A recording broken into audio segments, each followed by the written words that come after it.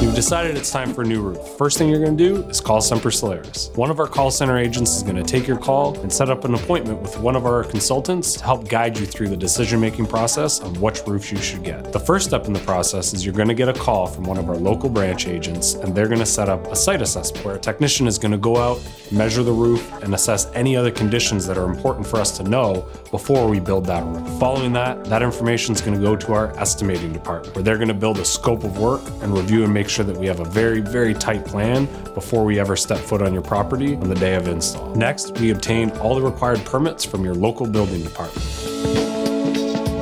Before the day of install, there's a few things that we need you to do. One, please make sure that your driveway is clear. We need to be able to access it for our dump trailer, dump trucks, dumpster, whatever we're using to tear off that particular project. Our suppliers need access to the driveway so they can get into the driveway and load that material on the roof. Two, if you have open beam ceilings, either in your house or your garage, please take some time to cover up any personal belongings. There may be some minor dust and debris that comes through that just is beyond our control.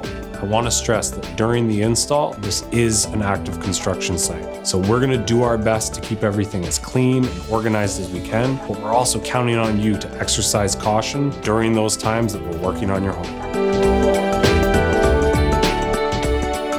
So day of install, we're going to show up, back the truck up as close to the driveway as we possibly can, start removing that roof. Once that roof's torn off, we're going to inspect the deck for any dry rot damage. We'll replace all that rotted wood so that we have a nice clean deck to start with.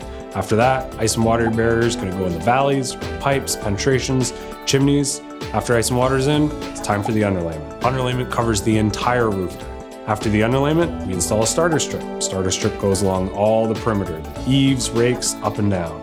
After the starter strip, we can install the shingles. Shingles go from the bottom all the way up to the ridge.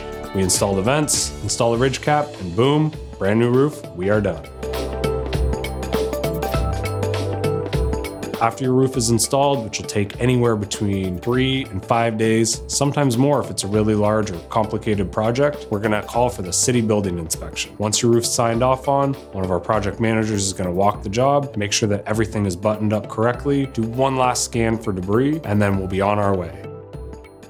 And now you have a brand new roof.